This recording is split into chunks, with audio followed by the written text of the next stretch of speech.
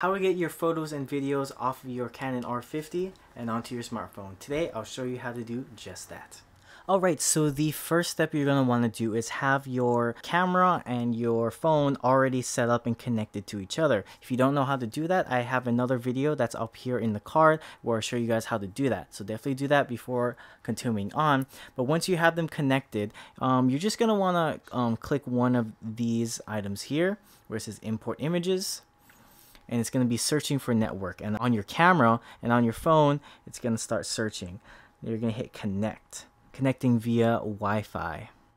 Alright, so once it says connection established, here on the phone I don't have any pictures, but over here on the camera is where the magic will happen. So let me just take a couple test photos right here and we'll see it pop up on my phone. So let's take one here and let's just give it a minute here to appear. Then there you go. There is the files. So as you can see here, you can be shooting your photos or shooting your video and then have the photo pop up right here. So let's actually shoot like a short couple second video right here just to demonstrate it. So here we go. 1, 2, 3. Yeah, so 3 seconds is good enough. So we're just gonna hit OK. Oh, exit it out. But then if you look right there, it shows that video, and then you have all the options here at the bottom: info, rating, import, apps, or delete. So yeah, if you want to download these pictures here onto your phone, we're just gonna go here and hit import. It gives you all these different settings here that you ask you if you want to do. So first off here, it says the JPEG format save size. You're gonna choose reduced or not.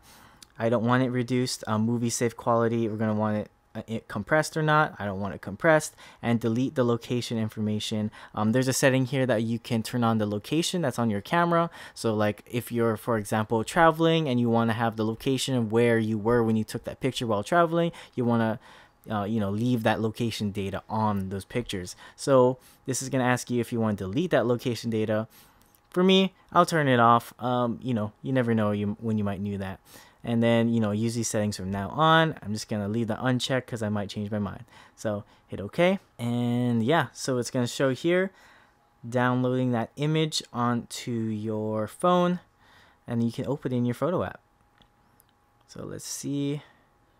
Yeah, I have my photo.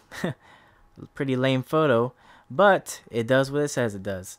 So we're just going to go back and then we're going to do the video real quick to show you how to do it. But it's pretty much the same thing. You can hit import. Alright, and it's going to download it, but I just don't want to do that right now. And one more thing before we go, if you click here on the shoot, you can do remote live shooting. So as you can see here, I'm moving the camera around and you can see it live on my phone. So like point that towards me right now. But yeah, so once you have the R50 connected to your phone, you can do cool things like live shooting like I'm doing right now and transferring the photos over to your smartphone as you're shooting. There are several more items that I could cover here, but I'm not going to do it in this video. But if you want to see them, leave them down in the comments below. Now you might be wondering, how do I get my files from the camera over onto my computer? Now in this video on screen right now, I'll show you guys how to do just that. Thank you guys for watching.